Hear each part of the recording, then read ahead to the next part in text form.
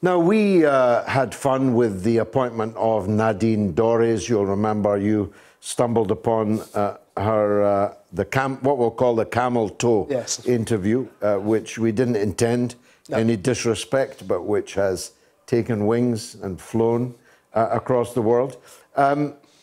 She is now in charge of what happens to the BBC.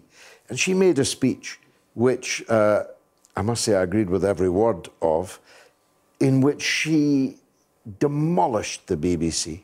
She demolished their, the extent to which they are completely contemptuous of the great mass of the British people. You know that old phrase, PLU, people like us? The BBC speaks to people like them.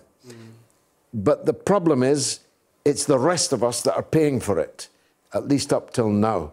I get a feeling that Nadine Dorries is out to get the BBC. Well, I think she is, and, you know, it's really the dying days for the BBC. You know, they've got the gall to be making a documentary about Jimmy Savile, which... Unbelievable, I really can hardly believe that. Takes the biscuit. They're going to make a documentary about one of their flagship presenters for decades, who was on their premises and on their dime, committing horrific sexual crimes against...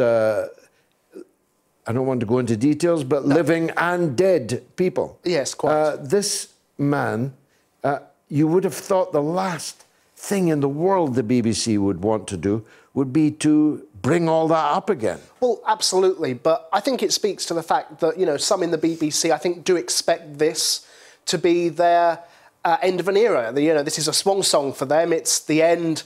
They know the gig is up, their days are numbered.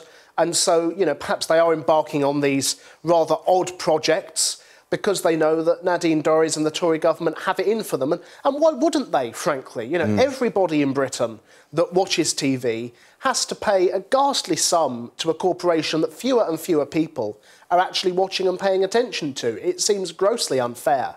And I'm all in favour of defunding the BBC, either moving it over to an ad-supported model or making it Netflix style. You know, there are people in the country who want to watch the BBC's output. I'm not one of them, but I'm sure there are people out there, and good luck to them. But don't make me pay for, you know, not watching content. It's ridiculous.